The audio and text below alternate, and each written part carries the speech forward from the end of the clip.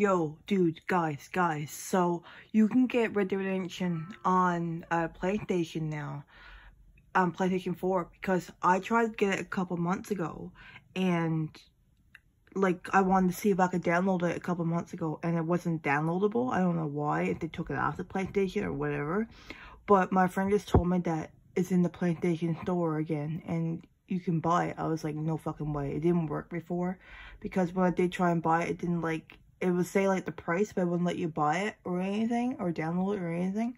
But now, it just says $69.99, which is way cheaper than what it was originally. It was, like, $100 before. It was basically $99.99, so pretty much $100. But it's $69.99 now, and you can actually pay for it and proceed to check out, so I'm gonna get it later on. But, dude, I didn't even know they were back on, because I thought that it literally took it off PlayStation 4 because it was a PlayStation 3 game exclusively before, and I just assumed that that's why they took it off PlayStation 4, and I was really upset that I couldn't play it.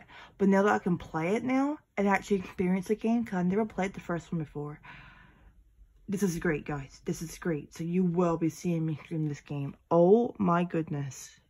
Let's fucking go, guys.